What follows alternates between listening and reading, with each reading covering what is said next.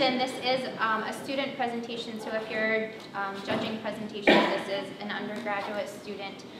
This is Olivia Heath from the biology department at Allegheny College, and she's going to be talking to us today about her senior comp project on salamanders.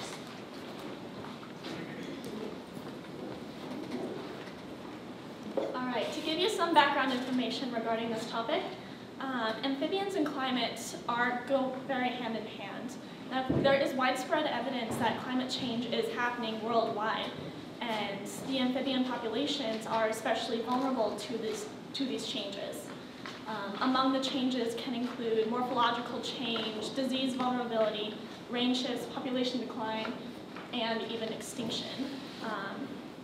And with amphibians, they live in wetlands, but temporary wetlands in particular are more vulnerable to climate change due to changes in hydro period, which means earlier drying seasons and later wet seasons. Now, there is actually a recent study that shows that northeastern US is warming at a greater rate than the entire US. So elsewhere in the US, if it were to warm to 2 degrees Celsius, the northeastern US would have warmed to 3 degrees. Now, the focus on this study in particular is on salamanders that migrate to these temporary woodland wetlands in northwestern PA. Now, the salamander that I studied is the Ambystoma maculatum, otherwise known as the spotted salamander, and I'm sure that some of you may have seen this because it is a local species. Now, for those of you who don't know the Ambystoma life cycle, they tend to live in the forest and they migrate to ponds in spring, where they lay their eggs, and then they develop into a terrestrial adult, where they migrate back into the forest for the rest of their lives. Over winter, they will actually bury into the ground and hibernate until temperatures warm enough for them to migrate back to the ponds for breeding. Now, for climate change effects, they can affect several different things regarding these salamanders. The migration timing, pond drying, and their overwinter conditions. And I'll get to this back at the end of the presentation. Now, my study goals were to examine climatic variables that can trigger migration in order to predict effects of changing climate. So in my studies, I found that very few and possibly no studies have actually extensively examined soil temperatures in which that these salamanders reside in over winter. And for this particular study, I used a long-term study population at the Allegheny College Research Reserve called Busan. And this is what it looks like. So here, there we go. Here you can sort of see the pond fences that I'll be discussing in a moment. There are 5 ponds, ponds 1, 2, 3, and 4 as a group, and then pond 6 over here on the far right. And here you can see where it is on the general map of Pennsylvania. Now, for my methods, I established 3 transects extending away from these pond groupings along known migration paths in December of 2017. And then I placed hobo data loggers at these 4 distances along each transect on 1-meter stakes. You can see the setup here on the right. There were 3 depths that I wanted to record for temperature. There was air temperature, topsoil temperature, and 20 centimeters below the ground. And then at the end of the study, I captured and recorded the size and the sex of all 1,533 salamanders using established drift fences and pitfall traps in the spring of 2018. And here you can see the drift fences, which is just aluminum fencing that sticks out on the ground. It prevents the salamanders from actually getting into the ponds, and it directs them into these pitfall traps where we collected them. And here you can see the 3 transects that I established. The transect A and B are on a south face of the bowl that surrounds these ponds. And transect C at the bottom leads to pond 6, which is on a north face.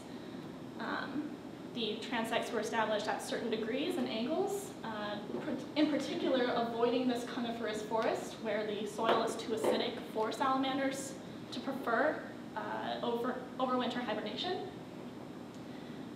And each transect is 90 meters in length with determined points of measurement every 30 meters starting at the ponds themselves.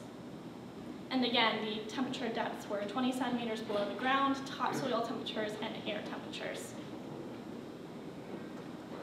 For the next couple of graphs, I'll follow a pattern. All the highlighted orange dots indicate salamander movement and capture. So there were more than one salamander caught that day. The circled points here indicate the highest number of salamanders caught at that particular transect, which happened to be all the same day for all of them. But this graph in particular indicates precipitation values over the entirety of Luzon area. Now, we had a bit of an issue early on in our temperature recordings. There was a sudden warm-up, and we expected salamander movement to be coming in during this early warm-up, which you can see right here, where it got really rainy as well. But however, we didn't see that.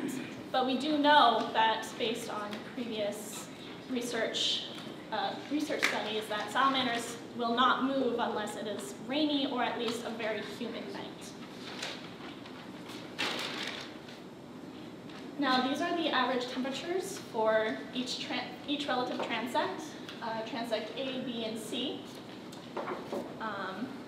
And so, following these average temperatures, we can find sort of a threshold pattern.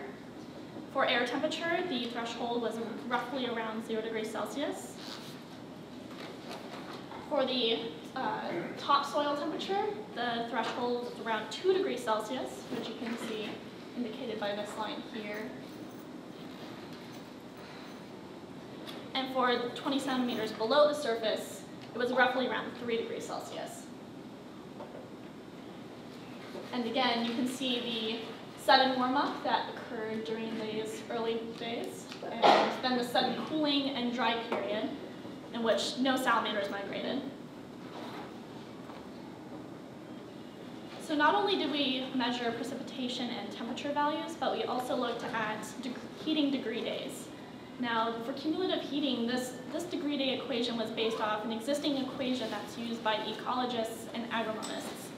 The equation itself is the maximum temperature minus the minimum temperature divided by 2 minus a base temperature.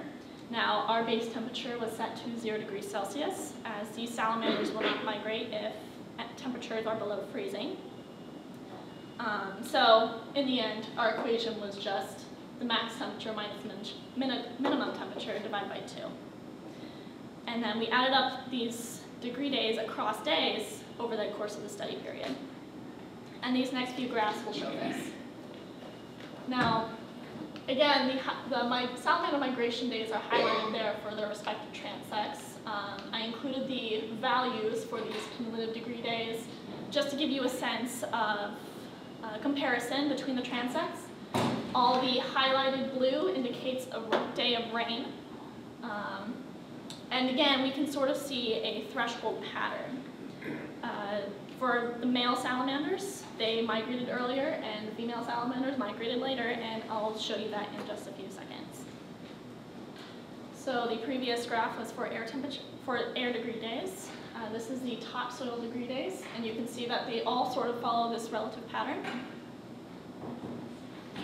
And then for 20 centimeters below the ground degree days, the transect C tended to warm up far less quickly than transects A and B, also because we think it's due to the fact that transect C is on a north face, which means it's not getting as much sun as the south-facing slopes as transects A and B. Now here are the sex population percentages. We have males, again, tended to come in much earlier at much higher numbers, and then the sex percentages sort of shifted over to females later on in the season. And here we can see the numbers that we received. We received almost twice as many males as we did females. And the female capture ratios actually favored females more than males during April 12th and April 15th. So for the conclusions, salamanders migrate, which is already known, when precipitation is present and when temperature thresholds are met. But based on this study, because temperature haven't been measured for soil, we were able to establish those thresholds. So air, 0 degrees Celsius, topsoil is 2 degrees Celsius, and 20 centimeters below is 3 degrees Celsius. However, all this in conjunction with cumulative heating thresholds really establishes a major point of estimating when they would be coming in. So with climate change effects on migration, shifts in precipitation in wet and dry periods for these temporary wetlands will affect migration. Shifts in temperature thresholds and cumulative heating will also greatly affect their migration patterns. But when combined, these can definitely cause a lot of turmoil for these salamanders and determinations for when they should migrate or not. And based on historical data for this particular population, females would actually be more affected than males by all these changes because of historical mark and recapture data for this particular population. It has been shown that males will migrate every single year, but females will only migrate when conditions meet certain criteria, which means that they can skip years of migration and not migrate at all. Thank you for listening. Are there any questions?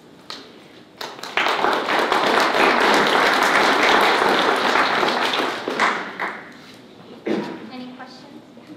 Do you foresee climate change if affecting when the females lay the eggs and the eggs, develop into offspring? Do you see the climate change affecting that? So taking it a step further, it's going to affect their migrations, but how would it affect the development of the offspring?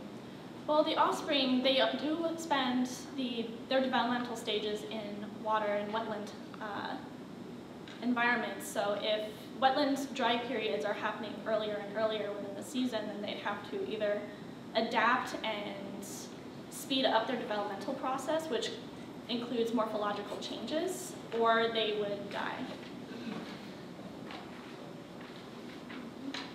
We have time for more questions.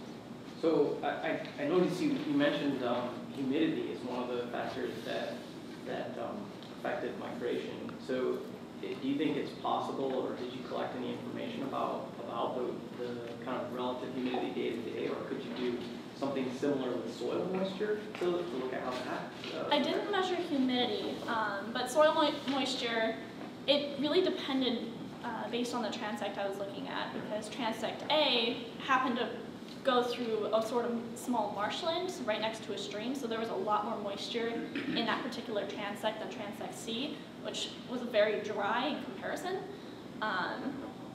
But no, I did not look at humidity percentages explicitly. Thanks. So it seems like there's a lot of males available. How do they compete against each other? Are they aggressive, like males aggressive against other males, or?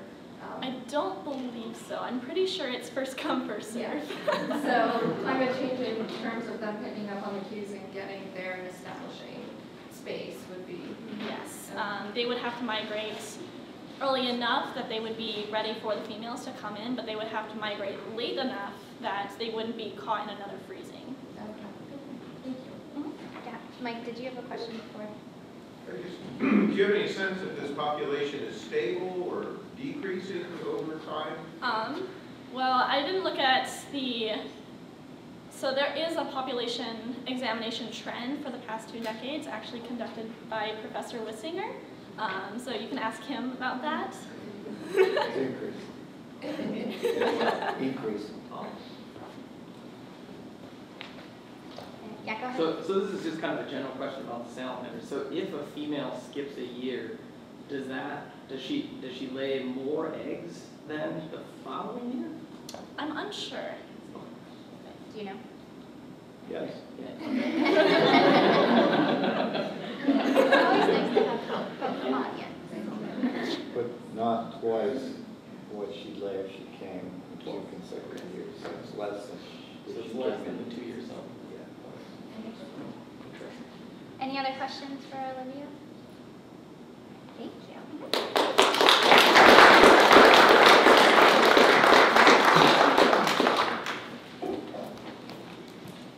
All right. Got it. Okay, our next speaker.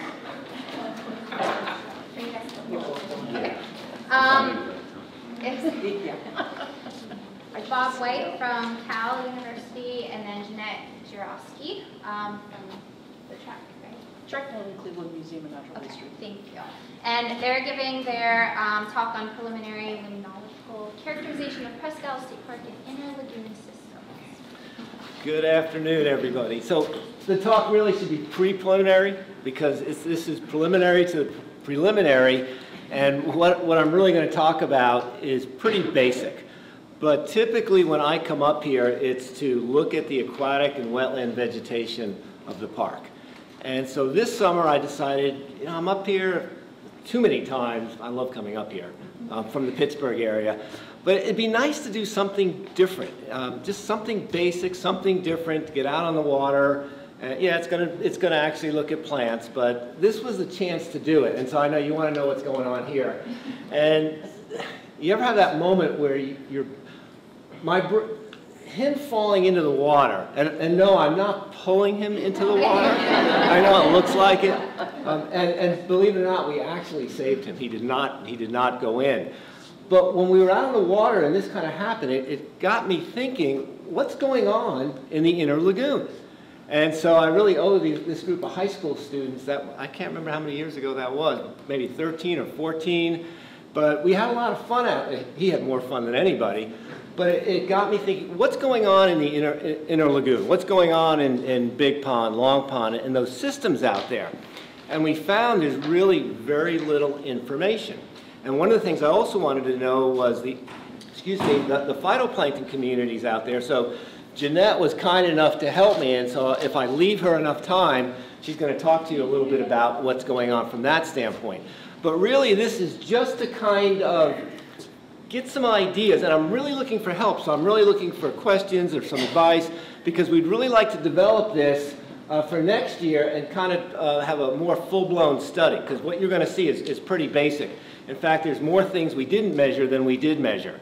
And it was just really taking the probe out there, getting some basic measurements just to kind of characterize what's going on in the water column. And being a plant ecologist, I really gravitated to looking at the aquatic vegetation beds. And if you spend any time, and I'll show you some pictures here, if you spend any time out in the inner lagoon system, excuse me, there are extensive emergent beds. There are extensive submergent beds, and we want to know what's going on with them as well. But I really want to know what's the effect of these emergent and submergent beds on the water quality.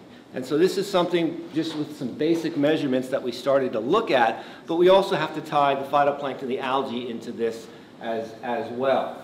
And so that's what we're going to kind of look at here as we go along. So here is the park, and our work, and I'll show you on the next slide as well, is going to take place right over here in the lagoon system, and Big Pond and Long Pond. But we looked at several of these vegetation beds. Nufar, which is your spatter dock, your yellow water lily, the polygonum, or your water amphibium, water smartweed that's out there, Brasinia, which is the water shield, and then we also compared it to the open water channels, and there's a number of these embayments off the channel as well, fairly shallow. So you have a difference as we look at these channels, you look at these small embayments, you look at the beds, there's differences in water levels, so there's a lot of different things. It's a fairly diverse system out there. And so here's pretty much where we're looking at. So if you look at this aerial photo, you can see here's Long Pond, here's going all the way through here, here's Big Pond over here. This is a fairly large system, so I don't know how many of you have canoed out there, but we were trying to get all of this sampling done within the same time frame, same window each time we would go out. And it's kind of hard to do when you're canoeing. Now, I'd let Jeanette do all the canoeing, and I would just kind of sit back and relax. but it's still slow going. And so I think next year if we go out there, we're going to put a little trolling motor on the back, rig something up so we can get to more sites. But we pretty much had to focus in this area here as opposed to down here. But we did take samples throughout. So you can see even that's about as far as we got. Then we would drive over here. It just took too long to try to canoe. But it's fairly diverse out here in terms of what's going on. So let me show you. So here are some of the emergent beds. Here's your Brasinia, your water shield. Here's your Nufar, your spatterdock, and right here is your water smartweed. These are fairly extensive, very dense beds, and they're sitting in anywhere from 2 to 4 feet of water. So they go fairly deep. And so the question is, how is this differing than what's going on in your open water areas, your channel areas, and is it having an effect on the water column? And I said there's a number of things we didn't measure, such as light. We need to measure nutrients. I'm very interested in what's going on in the interaction then with the phytoplankton as well. And we looked at cover just to kind of gauge the extensiveness. And in the water shield beds, it was about 70% covered just of the water shield.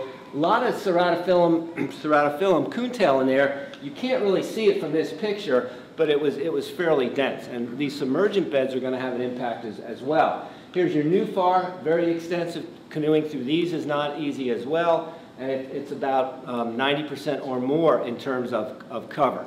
And then we had the smartweed beds, and these smartweed beds are a little bit different, and I'm just going to show you some DO profiles here. And they're a little unique because the majority of the biomass for these beds is all at the top, whereas the smartweed beds, it goes from the top all the way down to the bottom. So you can have 2, 3, a little bit more going down of just nothing but biomass of these smartweed beds. And you know this has to have an impact on aquatic life, nutrient dynamics, definitely dissolved oxygen and light, what's going on out there. And so we just wanted to kind of get an idea. We didn't do much. Again, this is just a start, but we looked at just the basics that you're going to find on your standard YSI probe, from conductivity, dissolved oxygen, temperature, pH, and so on. And then just to make sure that the DO meter was working, we would periodically pull out do a modified Winkler titration just to make sure that the DO was accurate, because a lot depends upon what's happening with the dissolved oxygen out there. We didn't sample much. We had 5 sample events, and as you can see, I only put 4 of them in because I missed the one, which was my fault. But that's okay. And I'm going to go through these really quick. I learned 2 things from these. One, I had no idea how to use Excel. So if you were around me last night, something as simple as this took me forever. I only got 1 beer last night because I was trying to figure this out. And I didn't enjoy the posters as much. But what I really want to point out here is if you look at the different beds, and again, we have the beds and we have the open water channels. And we have to distinguish between the open water channel in Big Pond, which has extensive submergent beds, versus the channels in Long Pond, which are a little bit deeper, still have submergent beds, not as much. And then if you go, again, towards the bridge in Marina Lake, it changes even more. We didn't get to a lot of that. So I just want to hit a couple quick things so I can have time for Jeanette to talk about the algae, which is much more interesting. But here you go. Here's June, and already, this is in the smartweed bed. Your DO levels are already lower, and I should have put temperature profile here as well, but the DO is already lower than everywhere else, and it doesn't take much. So we had a maximum depth of about 3.5 feet here, so we tried to get just off the bottom, but already look at these DO levels going down to very little by the time you get to the bottom. No light's getting in there. Over here, we're not too bad. Here's your water shield, and you have a pretty straight profile going all the way down. But your Nufar, which is pretty extensive, is already starting to decline. Again, these are shallow. This is only 3 to 4 feet. So already in June, we're running out of dissolved oxygen. You jump to the end of June, and here's your smartweed bed again, and look at this. It's by 3 feet, there's no dissolved oxygen. And again, minimal light, so I want to see what's going on with the phytoplankton, but this is going to impact in these beds nutrient dynamics, what's going on with phosphorus, for example, and I'll come back to that. But now look at the Nufar, and look at the water shield as well. So once you go down a few feet, they're dropping off to no dissolved oxygen as well. So this is really kind of leading in to tell us what else do we need to do to look at as we go out there. I'm going to kind of pass over these, but you can kind of see as you go later into the season, the same things is happening. But again, the smart weed beds consistently have lower dissolved oxygen. And as you get into August, there's very little dissolved oxygen at the surface as well. And so again, this is leading to a lot of questions about what's happening out there. I'm going to skip over this. I didn't do much with temperature here because I didn't have much time, but I should have done a temperature profile. You can see the temperature across the board is pretty much the same, except if we look at the, let's see, where is my temperature for, I'm looking for temperature for the open water. You can see I've looked at this a lot. And I don't, here we go, this one right here, and the open water on top. So it's, as you might expect, the channels where you don't have these emergent beds, the water is warmer. And you would expect that. No light, you've got a lot of coverage, it's colder. And then if you look at DO through the year, this is just 1 foot below the surface, by the way, you can see consistently that the smart weed had the lower dissolved oxygen. And so there's a lot of plant material that's sloughing off, that's getting into the water column, potential decomposition. So it'd be really interesting to see what's going on out there. Turbidity, pretty much the same across the board, but again, the open water channel tended to have a little more because there was a lot of organic debris that was in the water column as well. This is just one date, but most of the dates were pretty similar. And pH. And again, this is all basic data, but it starts leading into other things. Here's your smart weed again. Look at our lower pH.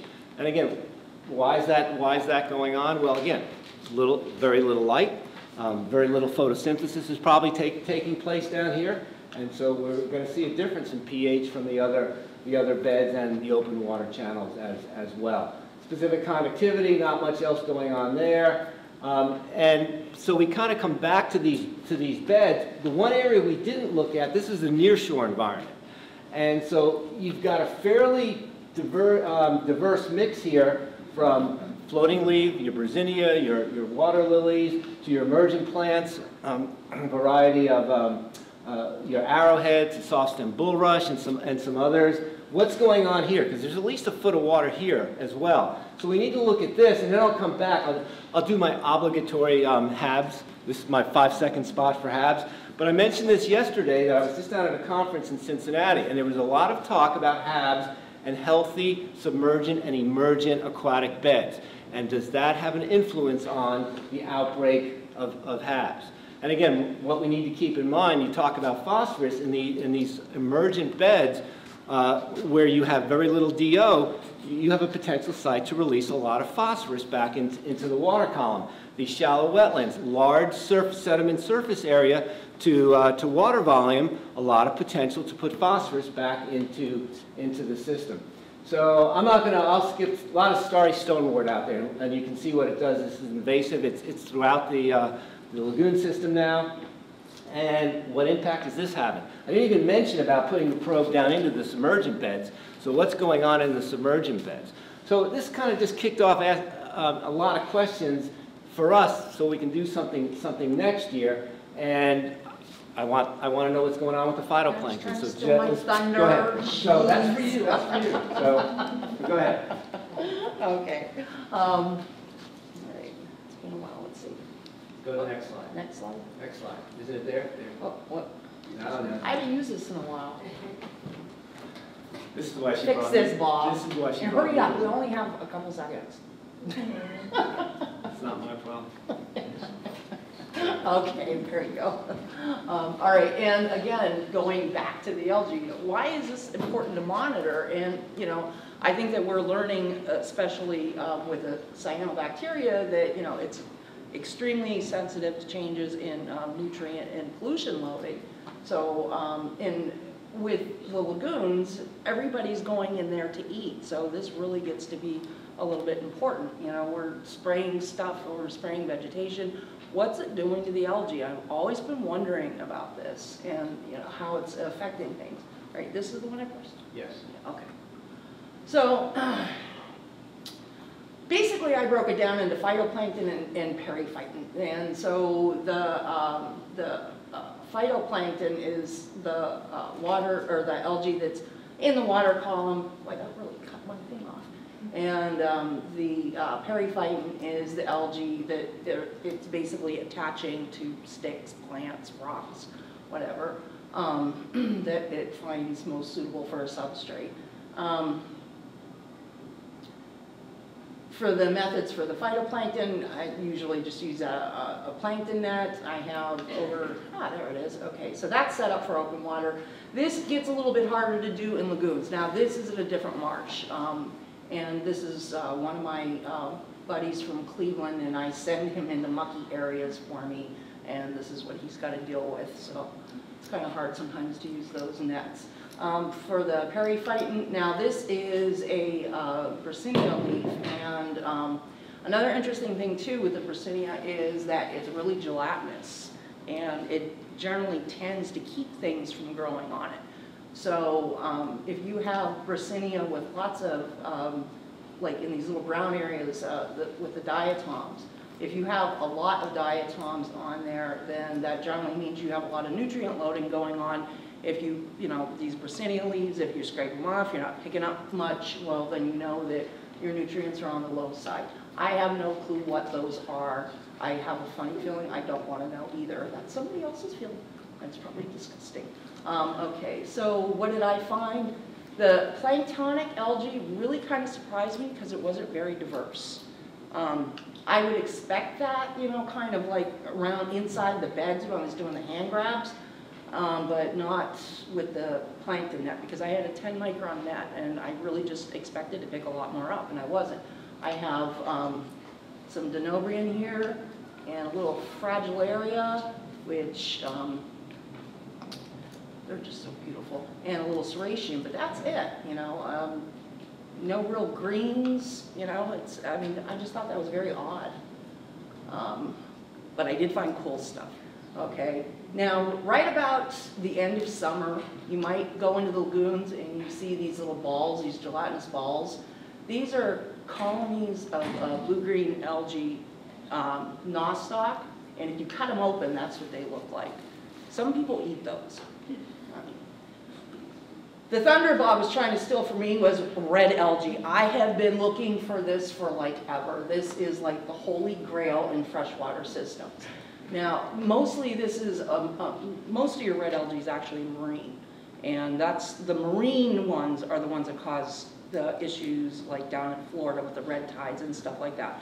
So don't come away, oh my gosh, you found red algae, we're all gonna die. No. So, it's just so cool. These are the different magnifications. This is the real size. I just seen it floating there. I was like, oh my God. And then I threw it under the microscope. This is at 10 and this is at 40 times. And it's just such a neat find. And it hasn't been recorded on the park, so I was really excited about this.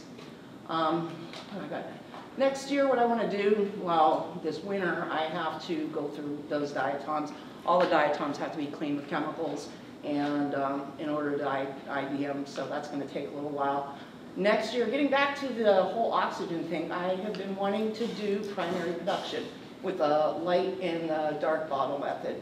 And the light bottle measures photosynthesis and respiration, dark bottle measures respiration, and using that, then you do a bunch of math, and voila, you can tell what's going on in your aquatic body. I'd also like to do a little paleo stuff. I've been wanting to get some diatom cores from sediment, and that would also allow us to look before we started spraying and things like that. So, to see what's going on. And of course, monitoring for the taxo. So, that's all I got.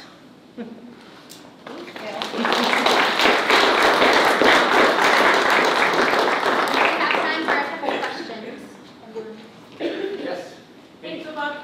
When you see that really strong drop in DO, is it accompanied by temperature stratification? Yeah, I should have put that up there, but there's, I know. I assume that's what it was. So, but even in like the 3 feet, you see it clearly. It's getting it and it's staying pretty steady throughout. throughout the summer? Yes. It's, the stratification's remaining Right. throughout the summer. Yeah, you can even, if you get into the water, you can even put your hand, as you go down, you can feel it. Yeah. Yeah, it's amazing what that floating leaf and emergent vegetation can do.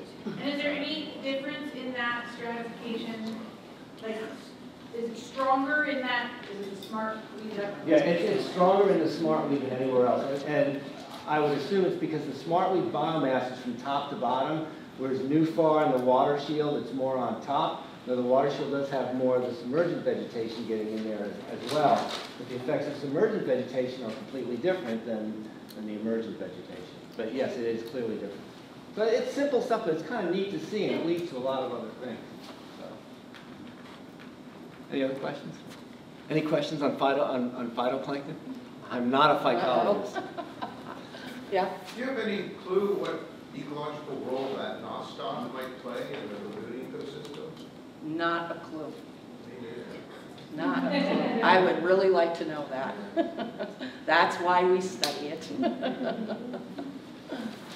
great, thank you.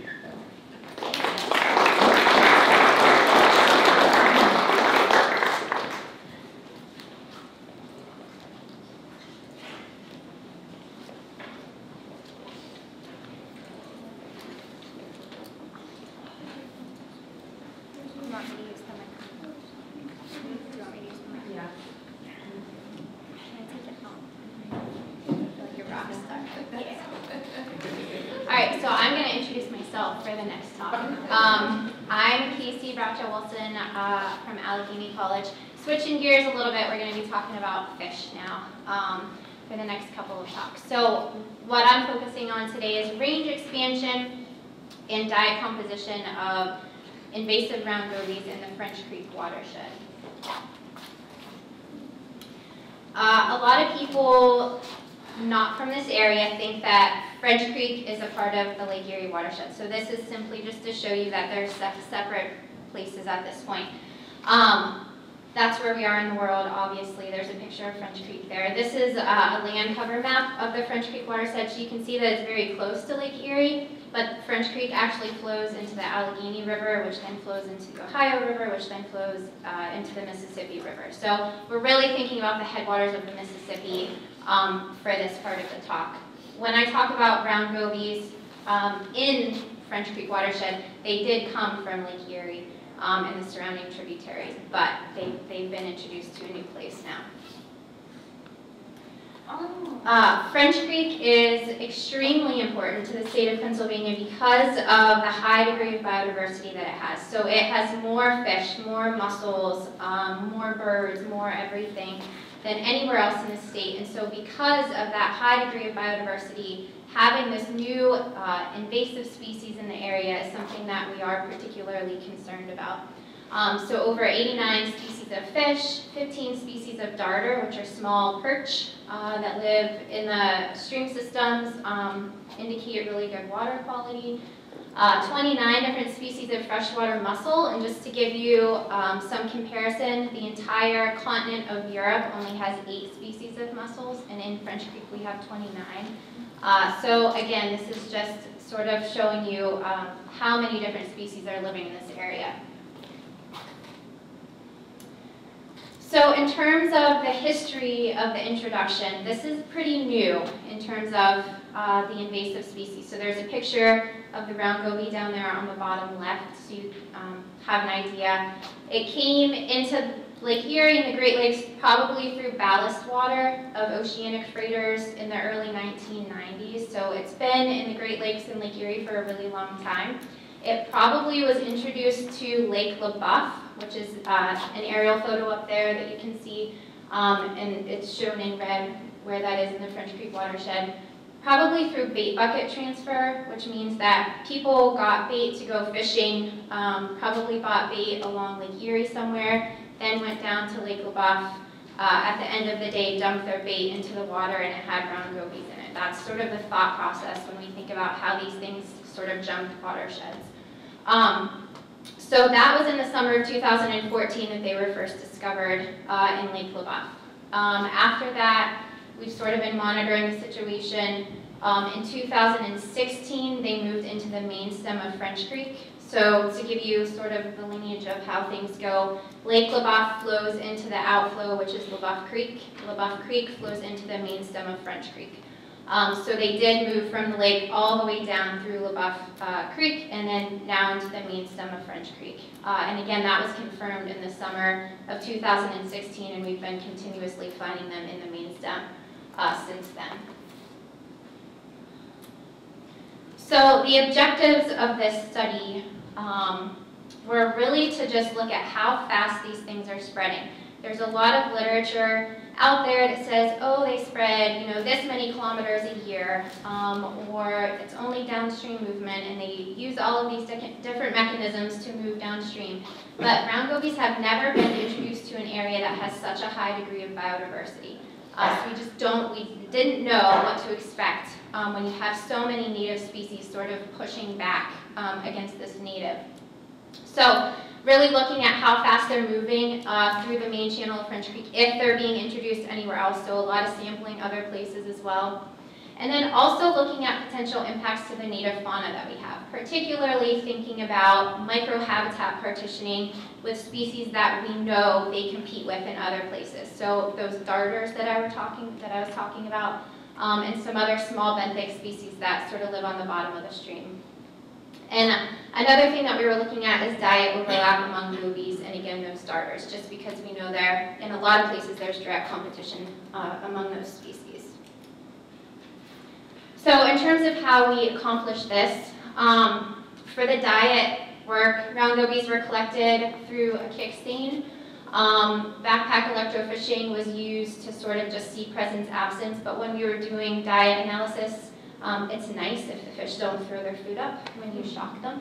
So we would use a seine for that. Stomachs were removed after the fish was preserved. All of the stomach contents would be identified to the lowest possible taxa. A lot of times it was only to family, tried to get to genus when possible. And then for the microhabitat work, snorkeling is how we conducted that research. So when we snorkel, that's a picture of me and a colleague, Jay, in LaBeouf Creek. Essentially what we were looking at is water depth, water velocity, how far a fish is from the bank. So if all the fish are found right along the bank, or are they in the middle of the channel, those types of things. If they were above or below a cover object, because many fish like to hide under rocks. And then the position in the stream. So were they facing upstream, were they facing downstream, to the left, to the right, that type of thing. So it gives you a whole lot of information, but it is very time consuming. So this is just sort of to give you an example of what our sites would look like. So we would have 2 people snorkeling, normally at the bottom, moving up. Every time we saw a fish, a benthic fish in the stream, we would put a numbered flag in. I would write down underwater what species that is, and then we would have, again, I would write down what way it was facing the water column and whether it was above or below cover. And then I would have a crew come in behind me afterwards so that they didn't scare any fish and take all those abiotic factors. So the water velocity, water depth, substrate analysis, all of that stuff. And so our sites started looking a lot like this, where you have transects set up, usually 50 meters is what we would snorkel, and every single one of those orange flags is where I saw a fish. So these are like 12, 14-hour days in the field, which is really long and time consuming. But again, it gives you so much information, and it tells you so much about what's happening in the stream. And so essentially we would have sites where there were no round gobies in French Creek, and then we would go to places where there were round gobies. So we could sort of directly compare the same fish in the same system in the presence of this invasive species and then without invasive species. So in terms of results, the current invasion front is about 600 meters downstream of where LaBeouf Creek flows into French Creek. So it's just coming into French Creek. And that was, the last sample that I did was September of 2018. So that's pretty current. You can see the little inlay map at the top there. And again, it just shows you all through LaBeouf Lake, round gobies are there to the inflow of the lake themselves, and then in the outflow as well. And then, they're starting to move downstream. In terms of stomach contents, one of the things that when we first found round gobies in French Creek, there was a task force developed, and all the people that were on that task force, the idea that round gobies may be eating freshwater mussels came up. They eat zebra and quag mussels in Lake Erie. That's their natural food. It just happened to be that zebra mussels were here when they were also introduced, and so their native food was here, and they had plenty to eat, and their populations exploded. A lot of times round gobies that live in stream systems just eat aquatic macroinvertebrates because there's not mussels available. French Creek is a little different because there are so many native freshwater mussels. Those mussels are big though, and so we didn't think that they'd be eating the big ones, but we didn't know if they would be eating the small ones. And it turns out that they are. So that is just all individual tiny little mussels from just one round goby. There was one that I cut open and the fish was probably this big, and it had 170 mussels in just the stomach contents. So they are eating freshwater mussels, which is a new discovery. And then they're also eating fingernail clams, which are a little bit bigger. So this is a table of the stomach contents. Obviously, there's a lot more stuff that they're eating, and if you're interested in hearing about that, I can tell you that or show you that table at the end. I attached it in case anybody wanted to see it. But these are the 3 highest percentages of what they're eating. They're broken into size classes because as gobies get bigger, they have bigger mouths and they can consume bigger food. So size class 1 was 30 millimeters to 44. It's really hard to dissect a fish and look at its stomach contents when it's smaller than 30 millimeters, so that was sort of the cutoff. There are smaller ones that I have preserved, but you just can't cut them open and see anything. Size class 2 you can see, size class 3, and then size class 4 greater than 75 millimeters. So you see that we have all age classes that were also found in the stream itself. And if you look closely, you can see in size class 1, freshwater mussels, which are Unionidae, at 71% of their stomach contents are freshwater mussels, which is crazy. As you move through the size classes, you can see that fingernail clams, the cephirids, go up in the largest size class, and it's probably because they have a larger gape, bigger mouth, they can consume bigger prey items. And so it's interesting that it shifts from freshwater mussels to fingernail clams based on the size of the fish. They're also eating in a really high percentage chironomids, which is not surprising. Pretty much every insectivore fish in the stream is eating those. They're abundant, they're really easy to eat, they're easy to find, they're easy to handle. So all the darters eat chironomids, round gobies eat chironomids, it's not surprising. In terms of the microhabitat partitioning, these are some principal components analysis that was done on the data. And so essentially, all those abiotic factors that we looked at, water velocity and water depth were the 2 main principal components. So it always seemed that water velocity really dictated where these fish were found. Didn't matter if they were above or below a cover object, didn't really matter how far from the bank they were. Water velocity seemed to be the one factor that stood out every way that we analyzed this information. So this is sort of busy, but I do want you to look particularly at that dark purple color, which is the banded darter, so Ethiostoma zonale. They're considered generalists as far as darters go. They can live in a wide range of habitats. They eat a lot of chironomids, which are found pretty much everywhere. And they're a tough competitor when it comes to a darter. They can stick around a lot longer than other ones can. And you can see that polygon that it makes is sort of round, and this is particularly showing that they can live in slow-moving water and fast-moving water. When you look at the same species in the presence of gobies, which is the right-hand figure here, Ethiostoma zonale, I don't know, let's see. Oh, the middle one, okay. So Ethiostoma zonale's polygon now shifted to really, really, really narrow. in the presence of gobies. And so they've sort of been pushed into having a very particular place that they can live in terms of water velocity. So this is the round goby here. And you can see that, again, it's sort of living in a wide range of places. But that's the one that is really interesting because they are considered a generalist, and now they're sort of being pushed into this narrow habitat. It was pretty surprising to see that all of the darters, Zonale was the one that really stood out. They are reproducing in French Creek, so I have found nests of round gobies in the stream, and I have found males protecting those nests. So we do know that they're actively reproducing. I've found them in May reproducing, July reproducing. August is the last time that I've seen them, but it's thought that they can reproduce all the way until October. But we do have confirmation that they are building nests and protecting those. Further movement downstream, there was somebody that contacted me in 2015 who works for the Western Conservancy, and he actually is a mussel biologist and just happened to be snorkeling at his property on French Creek. Took a picture of this fish and sent it to me, and it is a round goby. And so this would be the most southern occurrence.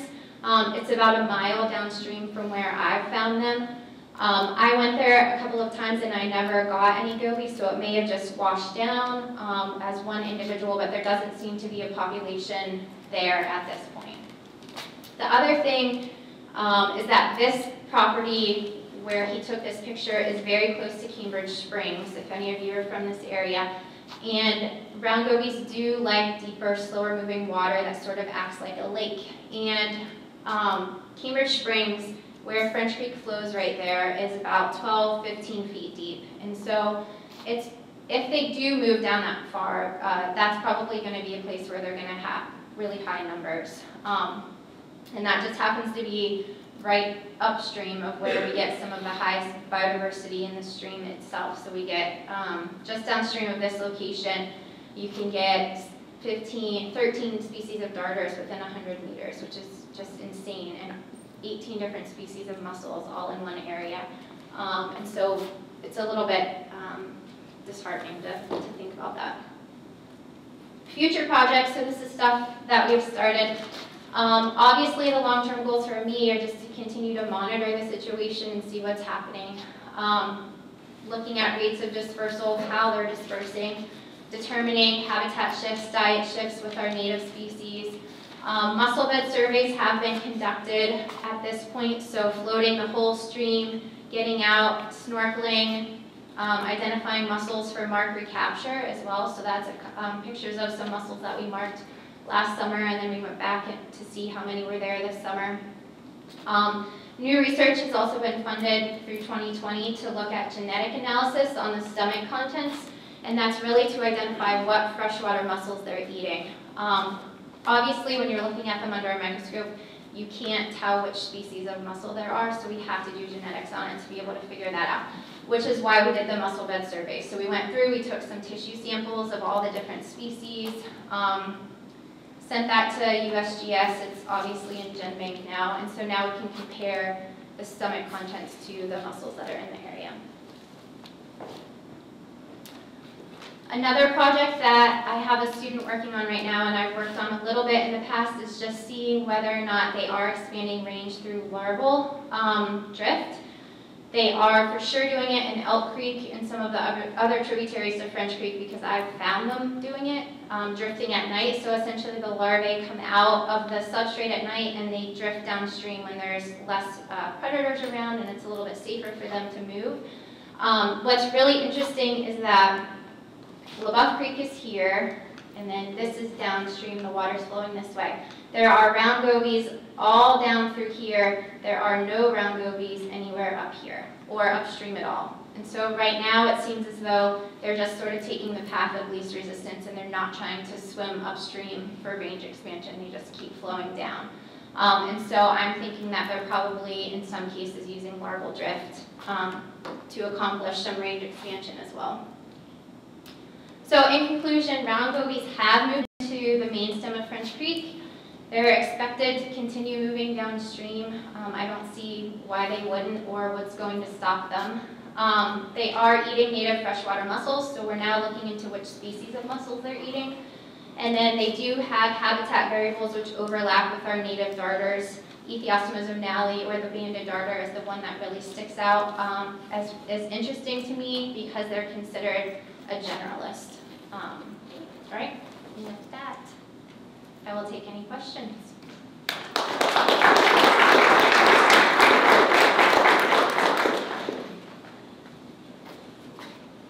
Yes. So the banded darter petitioning that's interesting. Is anybody looking at like population level genetics in that banded darter community to see if the reduction from a generalist to a very specific partition is shifting the genetic Nobody's structure? looking at it, No. but that's a really good project that I'm going to store right here. Yeah, thank you. Trying to decide how to ask this, just like, if you know what their habitat's like in Europe and then combine that with what you said about the deep water Cambridge, it strikes me that high flow riffle habitats might be least likely for They them are to become least established. Is that that's good news, would you say? I would say that that's good news because that's where most of our darters are. So, I mean, one way to maybe mitigate this is to make more riffles in a stream. Where they are right now, the invasion front, there is a huge riffle and we don't find them below that. So they're sort of sitting in this pool right above this riffle and they're not moving downstream, and they've been pretty much in the same spot for 2 years now without moving too much further. They just don't like that really fast moving habitat. They're used to being in lakes. So it's interesting to think about.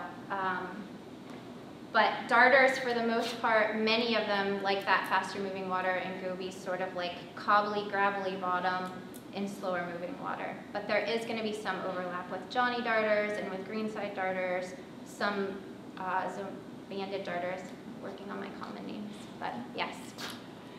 So if they got into big rivers, the big river darters would be? Yes, channel darters. Channel darters. Yeah. Yeah. Log perch too, I mean, yeah. I was wondering about what else they eat. So they eat a whole slew of things. These are all the different aquatic insects that they eat. Mostly mayflies, some stoneflies, and they do eat caddisflies too. And then there's a couple little things that they eat. But for the most part, mayflies and caddisflies are a big part of their diet. Good question. Oh, yes, Jim. Casey, any essence of population size over time in Presque Creek? I mean, the population in LaBeouf Creek is growing of round gobies for sure. In French Creek, we're finding, it's interesting, I'm not finding a lot of small ones, I'm finding big, gross ones. So I don't know what they're doing. I just find really big ones, and this is seining, electrofishing, snorkeling, I mean everything that I can think of to try to find them. And in the main stem of French Creek, I'm finding big ones. In LaBeouf Creek, I'm finding smaller ones. So I don't know what they're up to. Yeah. Yes. I was just wondering, the unionids in the stomach contents were primarily in that small age or size class? Yes. Is there a timing issue when the unionids are putting out their young that are that size and the goby, you know, When we're finding them. batch of fish? Is there a chance that some of the unionids are going to be reproducing in times when there are not gobies in That size class. The problem is that gobies are reproducing once a month. And so they're just, and they have so many young at one time. And the mussels, for the most part, I don't know everything there is to know about mussel biology, but I do see the mussels displaying their mantles when I'm snorkeling, usually in July, which is when we get the highest reproduction rate of round gobies too. So, yeah. Do you know if gobies can serve as a host fish? Yeah, they do serve as a host for mucket. They do, and actually Jay Stauffer is doing some work with mussels and round gobies right now at Penn State in those artificial stream tanks that used to be here. So he's got a whole bunch of mussels from Fish and Wildlife, all different species, and he's trying to figure out if they can serve as a host for some of those, which is pretty cool. So maybe they won't, maybe they'll eat them, but they'll also serve as a host for some of them too. It's hard to say what the impact's going to be. Okay, we're ready for the next one.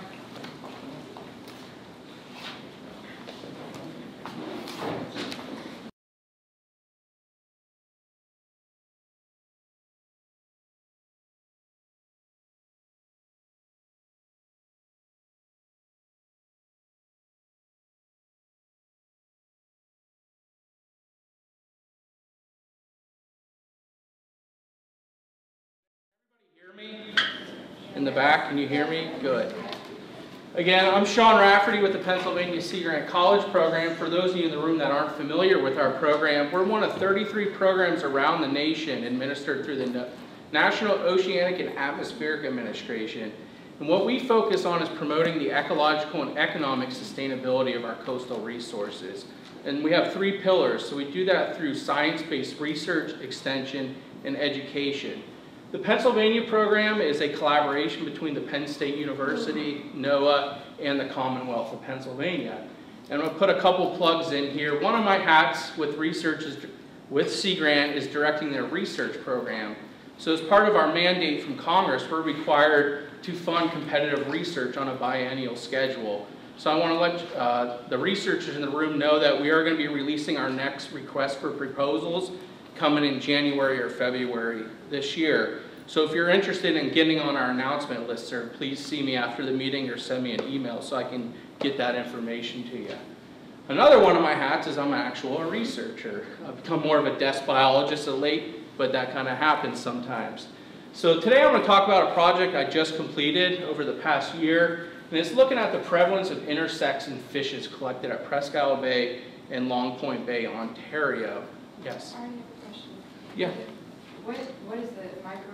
Micropterus dolomieu. Yeah, so originally, when I was putting this presentation together, I was going to specifically talk about smallmouth bass.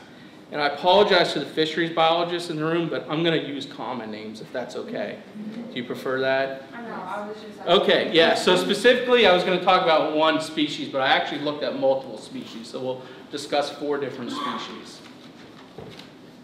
Thank you for that question. Okay, so what I plan on doing is providing an introduction, so kind of the background, the genesis of the project, my research questions or question, provide a brief background on intersex and gonochoristic fishes. So gonochoristic fishes are they're fishes that are genetically male or female. This is opposed to hermaphroditic fish that can be both male or female. I'll also discuss the methods, so our sampling sites, how we process the fish, histopathology. So histopathology is the study of microscopic changes in tissue as a result of disease. So you look at tissue under a microscope to see how it's affected by disease. And then I'll briefly mention data analysis. I hope there's no statisticians in the room. Also, we'll briefly discuss the results and have a discussion on what these results may or may not mean. So a little background. In 1972, the United States and Canadian governments entered into the Great Lakes Water Quality Agreement. And what this did was commit both countries to maintaining the chemical, physical, and biological integrity of the Great Lakes. This was in response to cultural eutrophication happening in Lake Erie as a response of phosphorus. In 1978, this was again amended to deal with toxic substances. And later, the agreement was amended in 1987, and what it did was create the Great Lakes Area Concern Program. Originally in '87, there was 42 essentially toxic hotspots identified around the Great Lakes, and these could have had any of one of 14 impairments. Presque Bay was later listed in 1991, specifically because of contaminated sediments and tumors in our brown bullhead catfish. After some research in 2002, the AOC actually became the first American AOC to be listed in the recovery stage. So this meant no remediation was needed, just continued monitoring. In 2007, that sediment issue was removed from the area of concern, and then more recently in 2013, the AOC was delisted. So a couple questions came up after the delisting. So was the use of liver and external tumors in brown bullhead appropriate as indicators of ecosystem health? So a couple of questions of my research were, are the prevalence of liver and external tumors in brown bullhead indicative of a healthy bay? Do other fishes in Presque Bay have liver and external tumors? Unfortunately, I'm not talking about tumors today, so I hate to disappoint. What I'm going to focus on is, are there other indicators that could be used to evaluate the ecosystem health of Presque Bay? So specifically, I looked at something we call intersex. So intersex is the presence of both male and female characteristics in an individual fish. So this would include immature oocytes in the testes of male fish, or what we see sometimes is sperm within the female gonad or the ovaries of fish.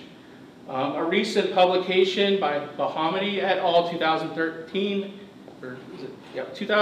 identified 37 fishes from 17 families that have intersex. Specifically, they looked at ovotestes, so that's the presence of these immature egg cells in the testes of fish.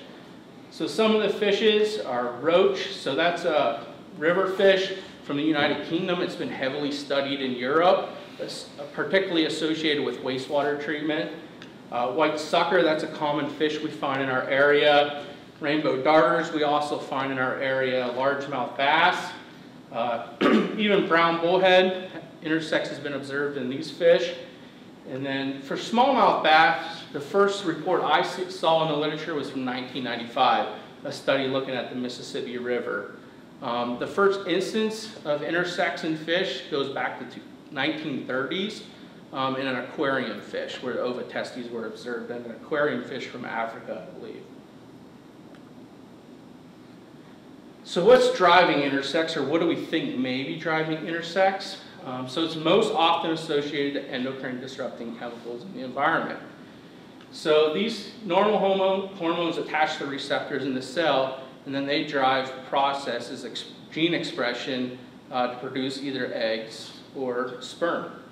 However, there are chemicals in the environment that can mimic natural estrogen, but there's also hormones that block those receptors and don't allow that genetic expression to occur. So there's a whole host. There's been thousands of chemicals that have been suggested as estrogenic compounds. These can be natural or anthropogenic, so you have natural estrogens in the environment. We also have synthetic estrogens from contraceptives. Pesticides, metals, polychlorinated biphenyls, flame retardants, which are PBDEs, and then also some of the pharmaceuticals that we're seeing, Joe talked about yesterday, we're starting to see in the environment. Plasticizers, things like bisphenol A you may have heard of. So there's really two thoughts of when the exposure or when intersex can be driven. So it's either something happens during early development that manifests later in life, or is it that they're exposed at a young age that makes them more susceptible when they're re-exposed as adults? The science is unclear there, so I think there's a lot of work in determining that. What we do know from the literature, though, is the larval stages seem to be sensitive. So Japanese Medaka exposed to octophenol, this is used to produce surfactants, developed intersex. So this is a laboratory study where they were exposed to a chemical and then they had non-chemical exposure. This study here in Medaka exposed to 17-beta estradiol. Again, these fishes developed intersex.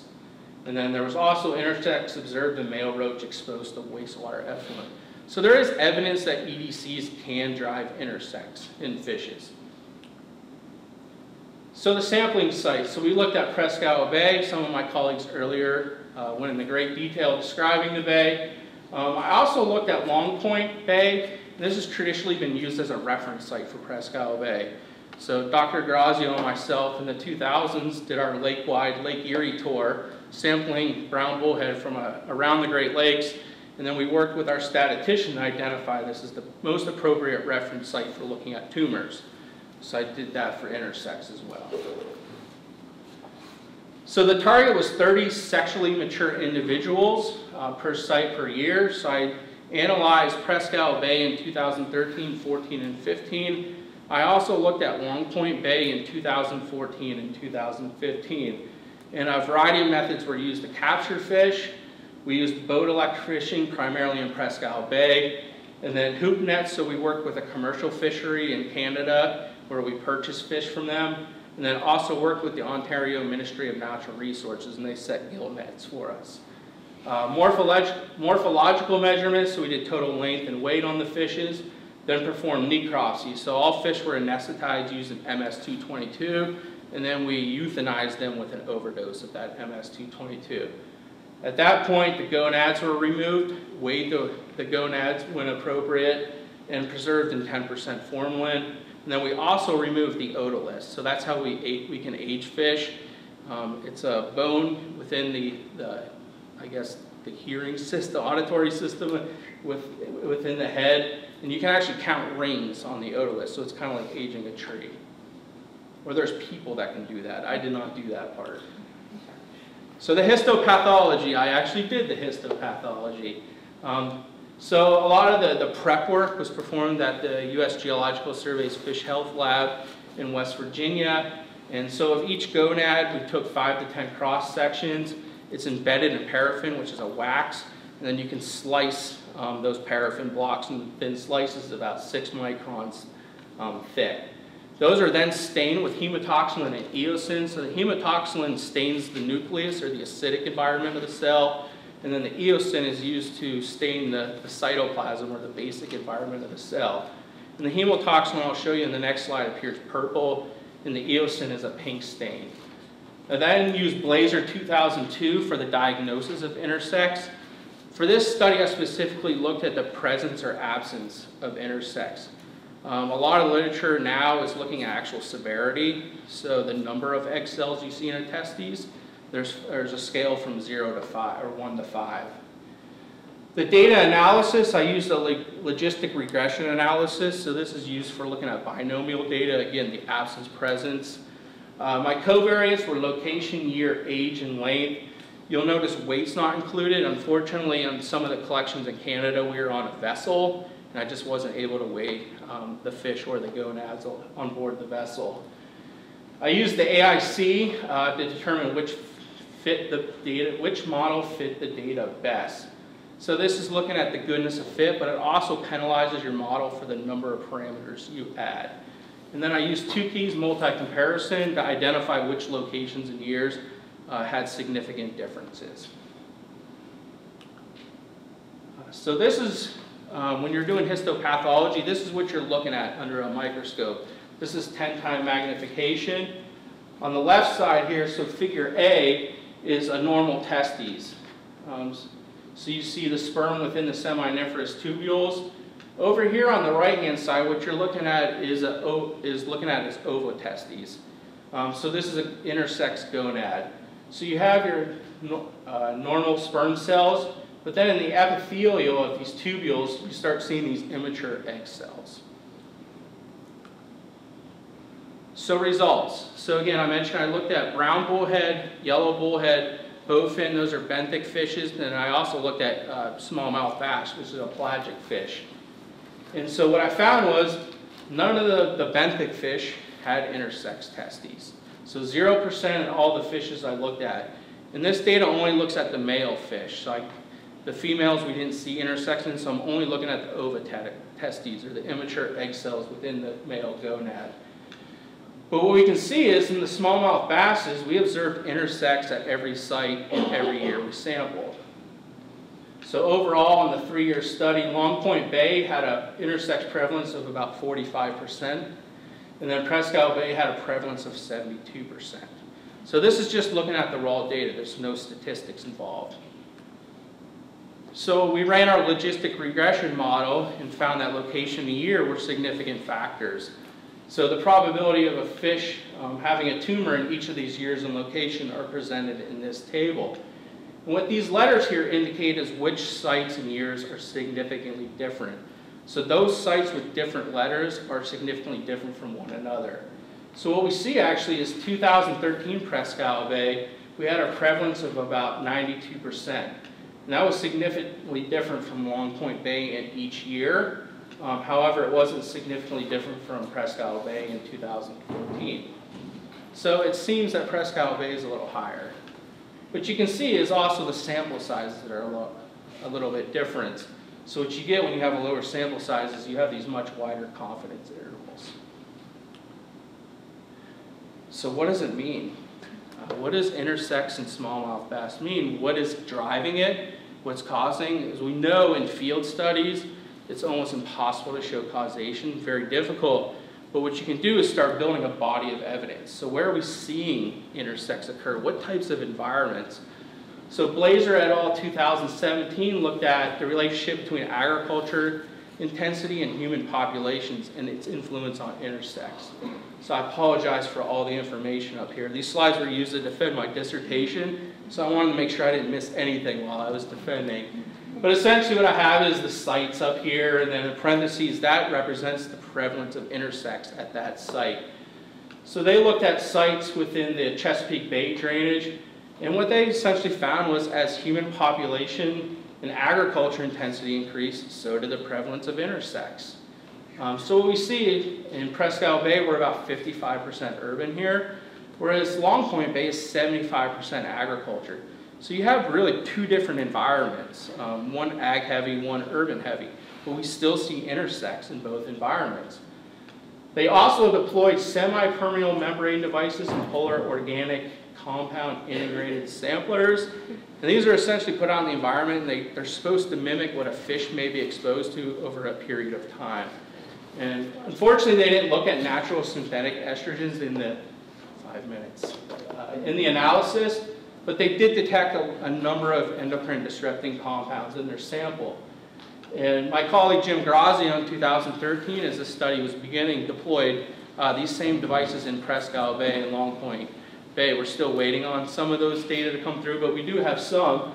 And I looked through it briefly, and a lot of EDCs are detected in both systems. Urban areas. So Blazer et al. 2018 recently looked at intersex prevalence in Great Lakes areas of concern. And what they looked at is not just the prevalence, but they looked at the expression of genes actually. So getting at what may be driving this intersex. So they did find a positive relationship between the prevalence of intersex and gene expression that's associated with estrogenic compounds. Interesting, they found as well as negative correlations between intersex prevalence and two androgen receptors. So this suggests anti-androgen activity occurring as well. Varying land uses. So again, the Chesapeake Bay drainage, and what I want to point out here is the Gauley River had a prevalence of about 11% intersex and is 95% forested. So it's not urban, it's not ag. Whereas Conococheague Creek, I probably pronounced that wrong, about half, 50% agriculture, and it had the highest intersex prevalence, 87%. Again, those samplers were deployed there. But something that was analyzed there is estimated estradiol equivalence. So essentially, there's a yeast that's been genetically modified to include an estrogen receptor on it. And so when you expose it to water with estrogens, this gene lights up, and you can measure the intensity of that signal. And it gives you an idea of how estrogenic the water is. So what they found generally as the EEQs increased, so did the prevalence of intersex. And again, we saw a similar trend in Presque Bay and Long Point Bay. We had higher EEQ values in Presque Bay compared to Long Point. Wastewater. So this has been heavily studied in the roach from the United Kingdom. There's been relationships established between wastewater exposure and intersex in those fishes. However, my colleagues Iwanowitz et al. In 2009, they looked at sites upstream and downstream of wastewater effluent. What they found, there was no significant differences in the populations of smallmouth bass above and below the treatment effluent. Again, they deployed these devices seems pretty popular to deploy these for measuring water quality. They didn't detect any hormones. What they found was atrazine was very high, which is an herbicide used to treat weeds. Again, atrazine was higher at Long Point Bay compared to Presque Bay. So what does this mean? Who cares, right? So these fish, the males have egg cells growing within their testes. Doesn't matter. 2 minutes. Perfect. So does it have the potential to impact smallmouth populations? I think that's an important question. In our area, smallmouth bass fishery is an important economic driver. It's not just importantly ecologically, but economically as well. There is evidence in the literature of population crashes in fishes exposed to estrogenic compounds. Zebrafish exposed to synthetic estrogen. We can see there was a complete population failure with no fertilization occurring in the F1 generation. Again, fathead minnow exposed to synthetic estrogen, and this was done in experimental ponds over 7 years. What they found after 7 years were intersex males and a near extinction of the fathead minnow. However, when we look at smallmouth bass, recent research tells us actually smallmouth bass in populations, the densities are actually higher in some of these impacted urban environments compared to reference sites. So again, I think we need more science there. And then the question comes up is, are these fish just susceptible? So we've discussed this over the years about the brown bullhead being our canary in the coal mine for the tumor issue. And so we're kind of using the smallmouth bass in the same respect that they're our canary in the coal mine for intersex. But could it just be they're just genetically susceptible? So I looked at background prevalence. What is the background rate of intersex in these fish? And it actually varies. So there's literature that shows 0%. So populations that have no intersex bass. In the Gully River, we discussed earlier, around 11% of those fish in that population were intersex. And then at a number of sites in the Ohio River drainage, the percentage was about 10 to 14%. And again, another study looking at the Mississippi River in Minnesota was around 14%. So there's populations kind of around the country where the incidence is somewhat lower.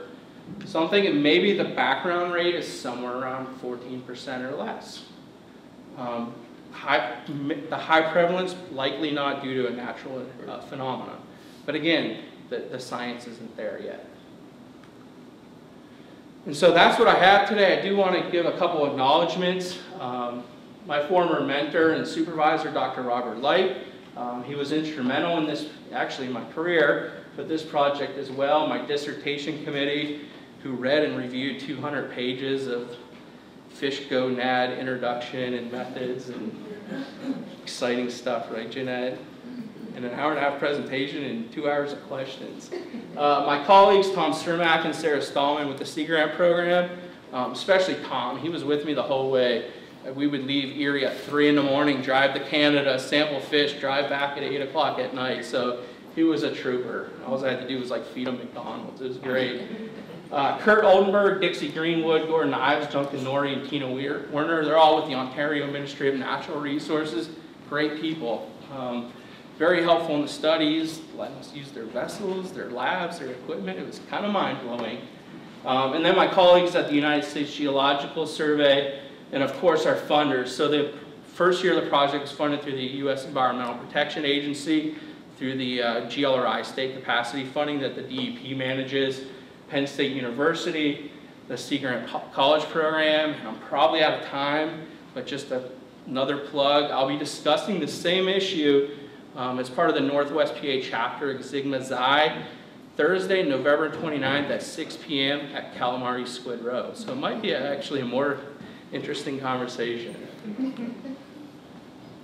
All right. Go ahead. Again, if you want to get on a research list, we have our RFP coming out. Please contact me.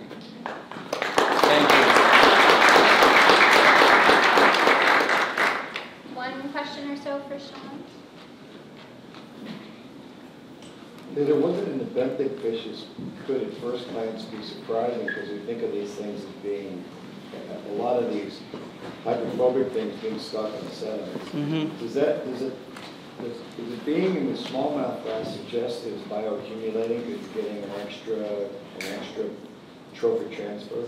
Yeah, that's an interesting question. We're actually looking at that now. So I'm working with a chemist from Penn State University, Frank Dorman. He's an analytical chemist, and he's looking at concentrations of these compounds in the tissue of smallmouth bass. So I don't know if that's the case or not, or maybe these fish are just genetically susceptible, and that's being looked at as well. Yes, Jim? Sean, do you think temperature, sex determination, or sex differentiation can play a role in these targets? It could. We know it plays a role in determination. I just don't know if it is or not, but it definitely plays a role. It's really interesting, but like you said, there's a whole lot of correlation, there's a lot of evidence suggesting, but it seems like so much of it's going to correlate. Yeah, we know correlation is not causation, right? But a lot of the stuff's going molecular and genetic expression. I think that'll really clue us in on what's happening at the genetic level. Sean, did you guys do measurements of like total estrogenicity of the water around Presque? Is that data that you collected when you're doing the study? Yeah, that's data that Jim collected, and the USGS did the analysis though. Yeah. We're still waiting on some analysis. Is this on?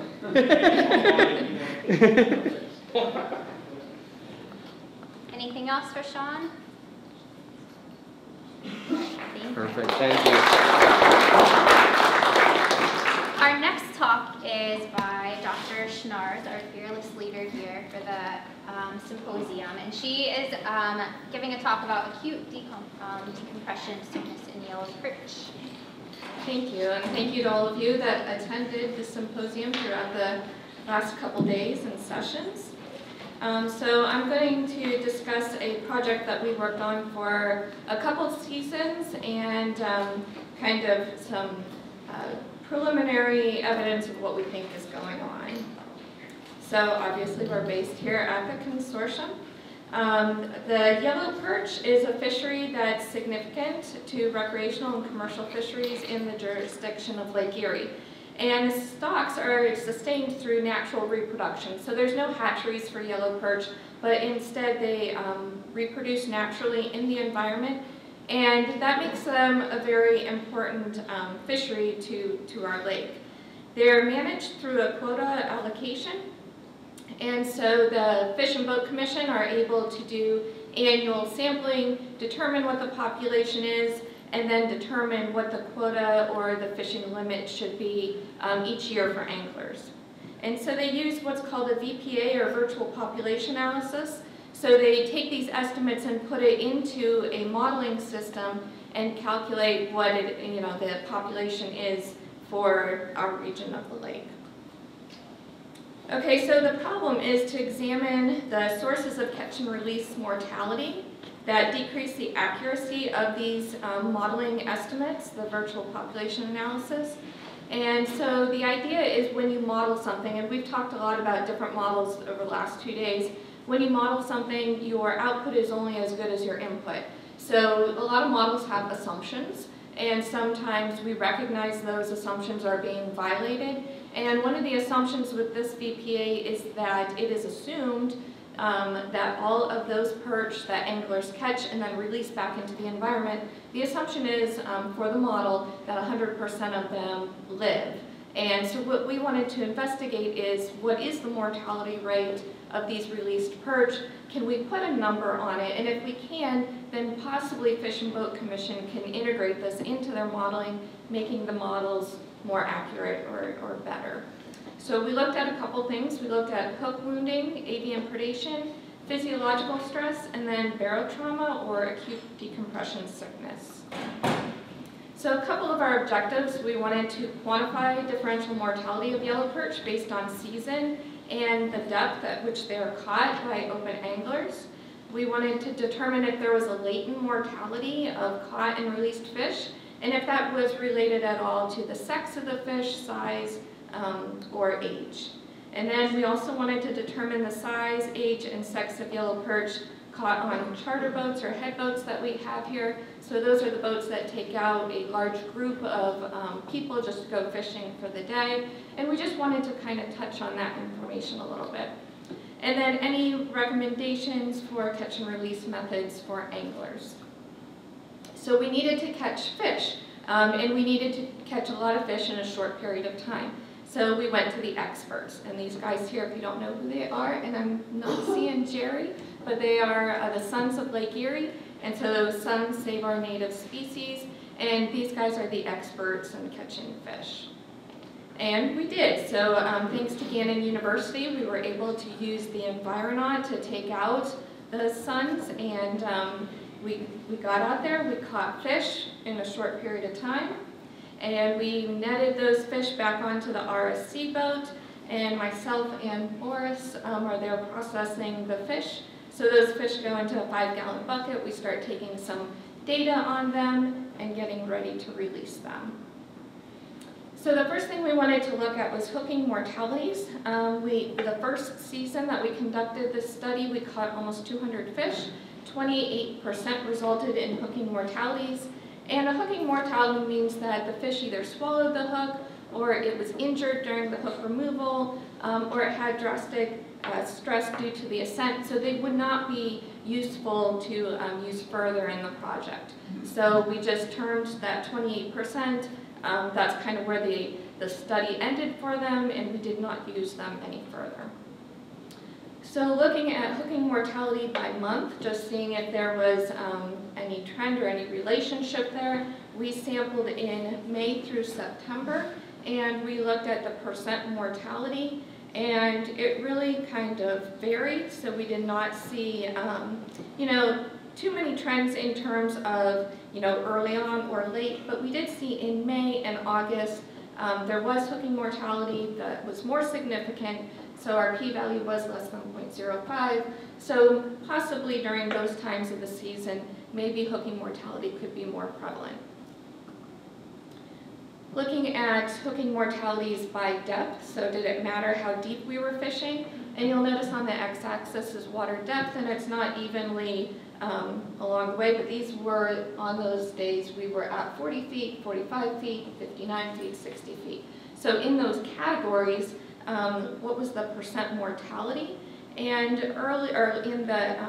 in the shallower waters, 40 to 50 feet, we saw hooking mortality, and then a little bit deeper, we just did not see that trend. So possibly some significance there as well.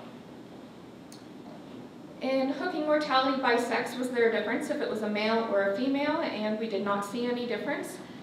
Males and females had kind of equivalent hooking mortalities. And then the NA, that fish, we did not get a chance to necropsy in the lab. And then did it matter, we did not age these fish, but instead we put them into size categories. So did it matter the length of the fish, whether there was hooking mortality or no hooking mortality? Again, we did not see a difference here in the lengths of the fish. So that was probably not a factor in hooking mortality.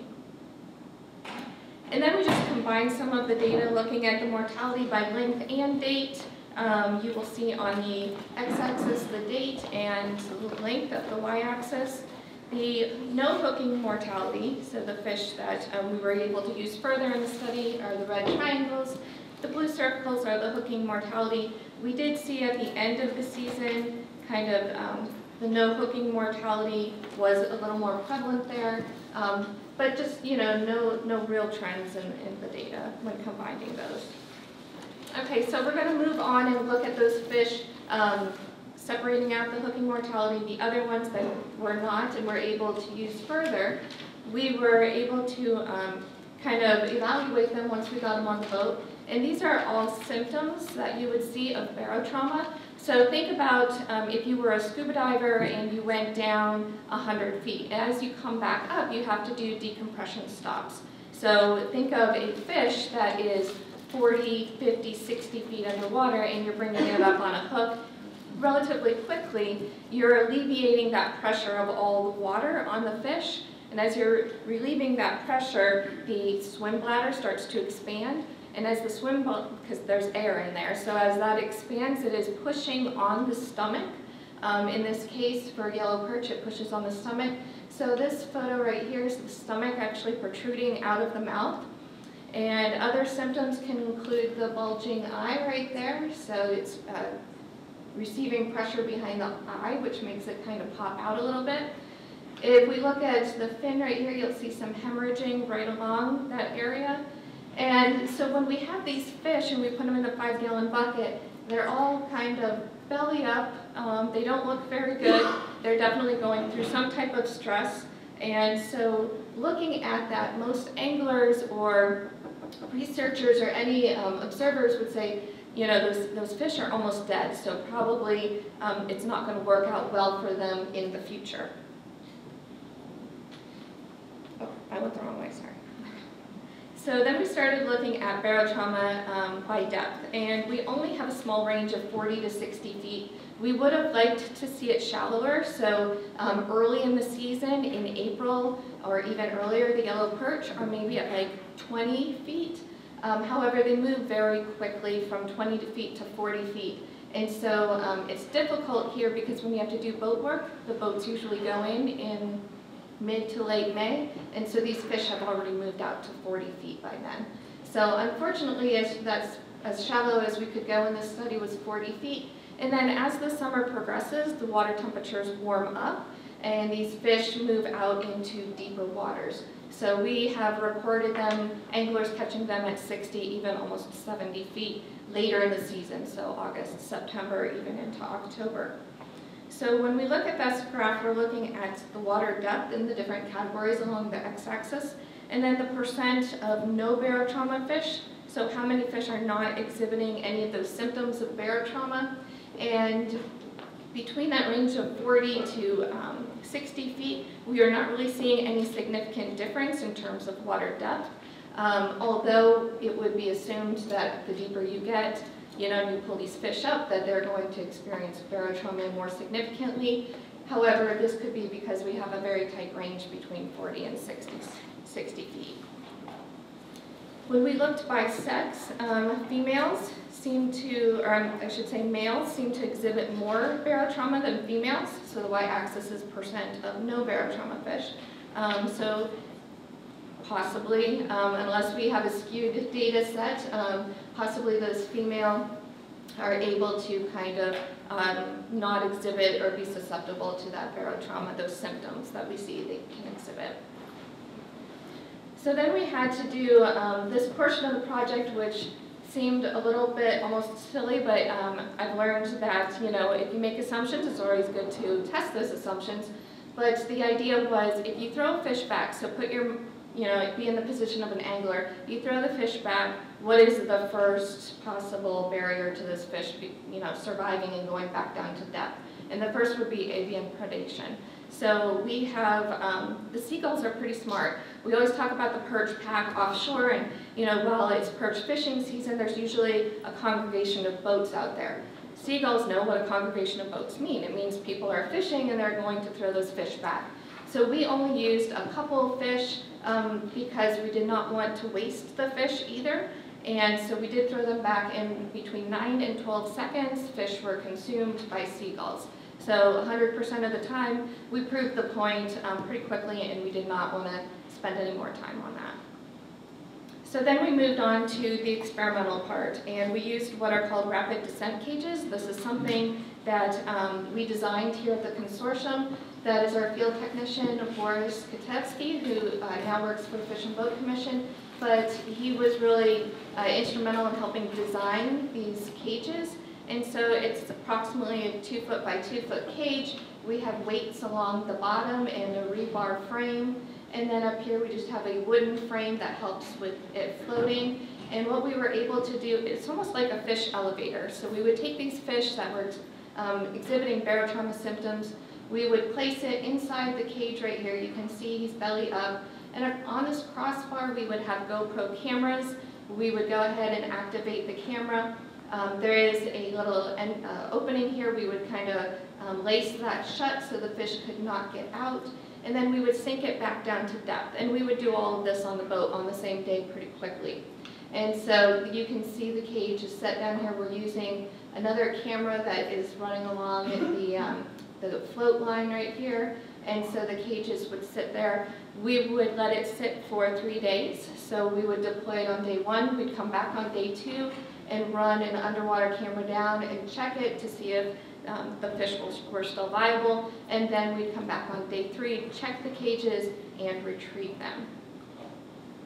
So when we look at this, like I said, the fish isn't looking too good. And we would load, there was a timing issue, so we would load anywhere from 3 to about 6 fish in these cages at one time.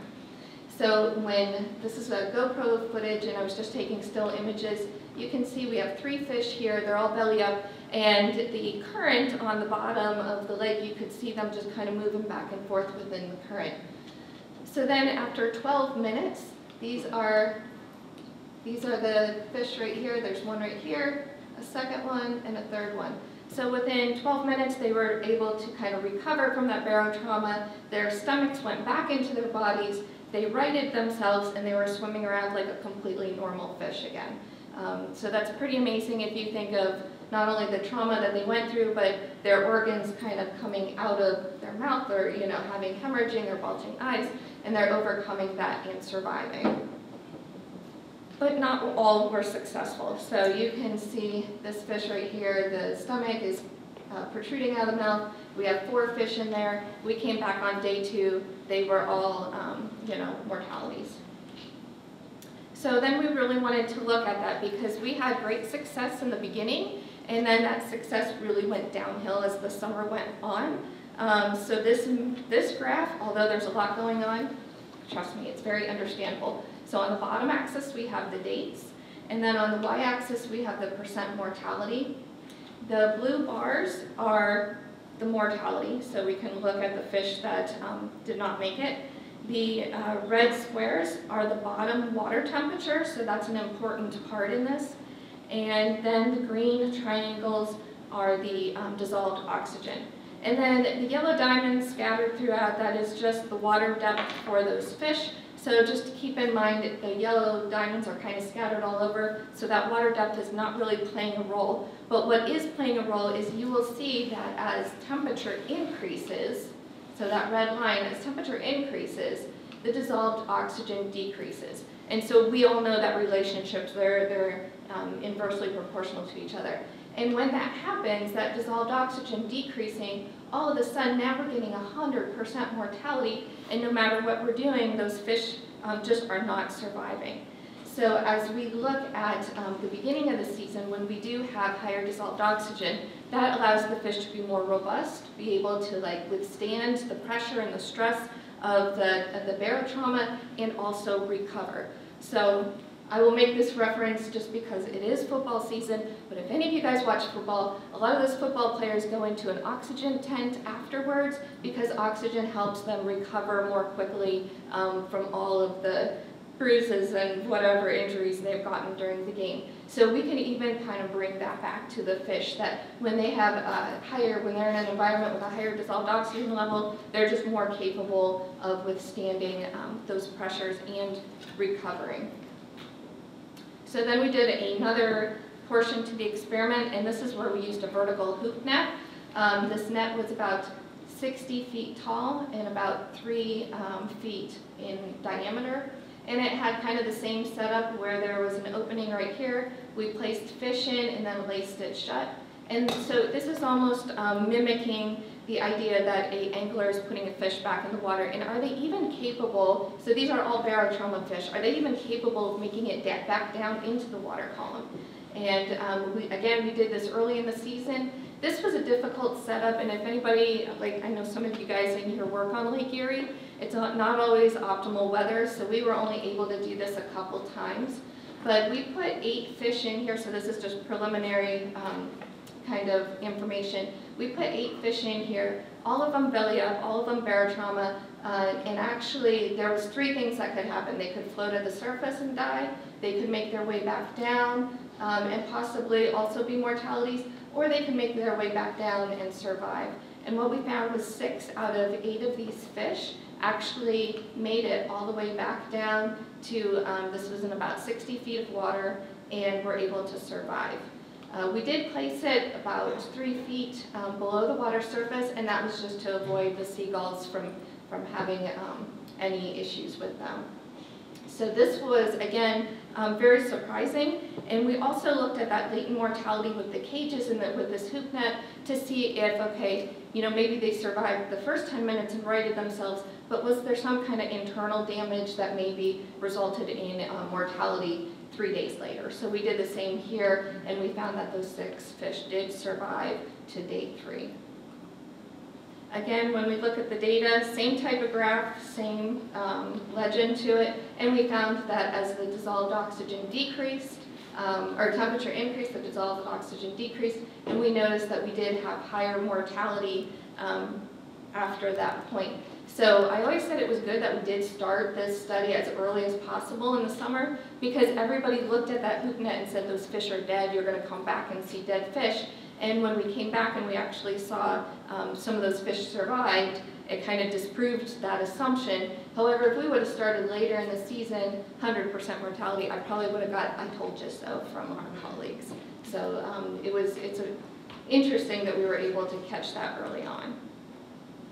Just from our head boats or our kind of larger party boats that take fish out, we were able to just get an idea. So you have to think about, these are maybe one-time anglers, you know, they come up and maybe just go out a handful of times a summer. We brought those fish back, and just some preliminary data. There is a charter in the morning and the afternoon, a number of observers on the boat, which was our staff, the water depth, and then the total number of fish caught. And you will see that there was no fish caught in July in the afternoon. That really didn't have anything to do with the afternoon, but instead, for the last couple years, yellow perch anglers have had more of a challenge catching yellow perch. And part of that, we suspect, is due from, so I only presented phase 1 today, but phase 2, we saw that there was a large population of spiny water fleas. And these fish were just gorging themselves on spiny water fleas, where you would pull them up on the boat and they would just be regurgitating them. So it was much more difficult to angle for them at that time, because why spend the energy on chasing minnow on a hook when you don't have to?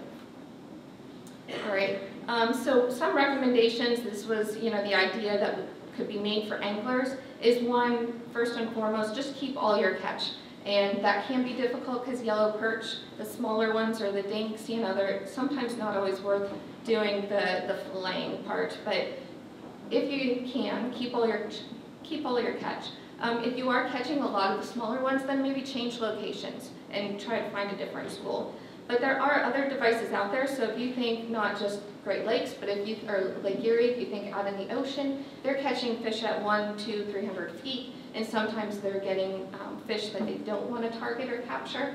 And they have these different devices here where you can clip the fish on the lip, take it back down to depth, and then release it, send down kind of a weight, release it. Or something as simple as almost like our cages that we had, but an upside down milk crate, and just sink them back down, and hopefully, if it's early enough in the season and temperatures are cool enough and dissolved oxygen is such, then there's a chance for survival there.